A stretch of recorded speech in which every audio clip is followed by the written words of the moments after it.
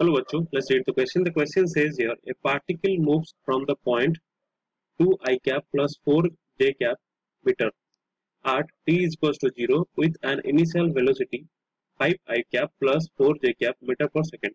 So it is acted upon by a constant force which produces a constant acceleration 4 I cap plus 4 j cap meter per second square. What is the distance of the particle from the origin at time 2 seconds? Let's find. From the given initial velocity vector and acceleration vector, you could find the displacement vector of the given particle at the end of 2 seconds. We know that the difference of final position vector and initial position vector will give us the displacement vector. Thus, we will get the final position and its magnitude will give us the required distance. Okay. So in the question we are given the initial position vector of a particle at t is equals to 0 as ri vector is equals to 2.0 I cap plus 4.0 j cap meter. The initial velocity of the particle is given as u vector is equals to 5.0 I cap plus 4.0 j cap in meter per second. Okay. A constant force is also being exerted on the given particle. The constant acceleration produced by the force is given as a vector is equals to 4.0 I cap plus 4.0 j cap meter per second square. Okay, so we are supposed to find the distance of the particle from the origin at time 2 seconds.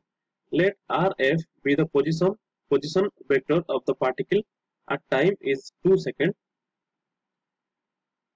Firstly, let us find the displacement vector from the initial position at t is equal to 0 second to the final position t is equals to 2 seconds.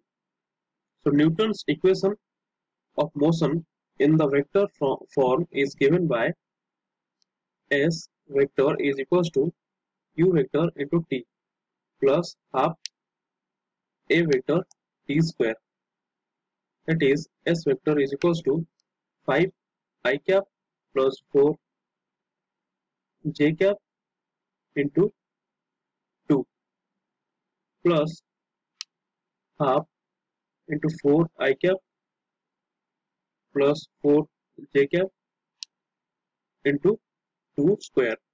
Okay, so that will be s is equals to 10 I cap plus 8 j cap plus 8 I cap plus 8 j cap.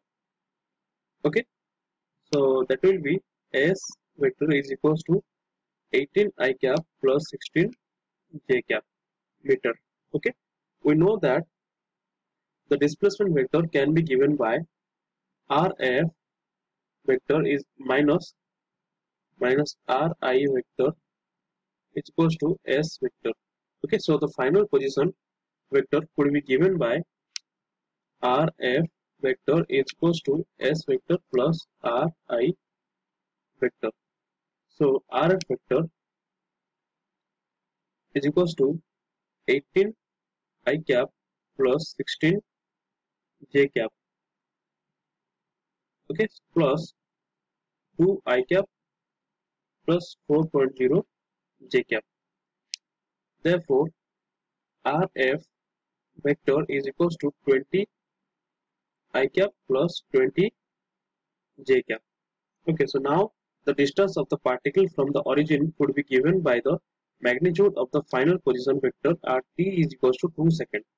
So rf mod of rf vector is equals to root over of 20 square plus 20 square.